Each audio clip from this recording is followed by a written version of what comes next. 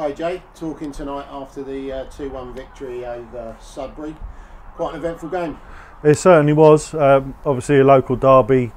Both teams don't want to lose. Both teams gave a lot in the game. I think it was quite even, and I think we were, in the end, we did enough to win it. First half chances fell better for us, and obviously them going 1 up, we sort of then had to look at shape, look at how we were going to get back into the game, try and get the lads to relax.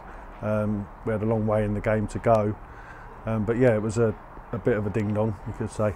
Yeah, I mean, how we didn't go in front in the first half is, you know, beyond a lot of people, I think, watching. And then, you know, if you don't take your chances, you do then run the risk of, you know, being caught out with a bit of a sucker punch. Yeah, and it could have been on another day easily 3-0 at half time.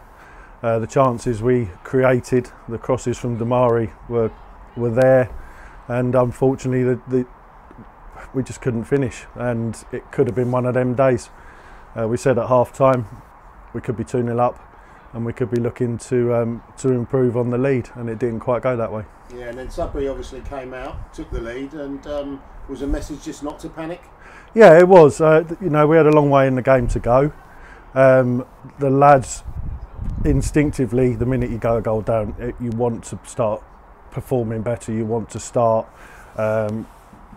getting the ball quicker up the field, and with that, you can lose the quality. Yeah. So, you know, the gaffer was saying, you know, let's just calm us down. We've got a long way to go in the game, and a bit of patience, and just get the quality back in our passing, in our deliveries into the box, and also discipline, keeping our heads when it could get a bit raucous. Yeah, and Fabio proving to be a game changer again, coming on. He did well, didn't he? Scored again. Yeah, he did well. We've got to talk about Josh's miss kick into the top corner. Yeah, he'll tell you he meant it. I hope he did mean it. What a way to win the game. Yeah, what a way to win the game. And it just topped up a fantastic day for everyone in the club. And keeping this great run going, really, over the Christmas period. Yeah, the momentum's there now.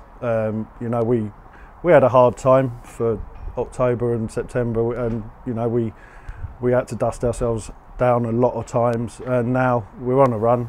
We keep the run going, and we move into next week with, you know, the momentum that comes with. Nice one. And just to let people know, Jay's doing this because Chris has had a tooth infection all week. He has, but I'm sure he'll be back next week. Apparently he's having a medicinal Guinness. Yeah, I hope so, or 3. All right, nice one, Jay. Okay, Thanks. thank you. Right. Cheers.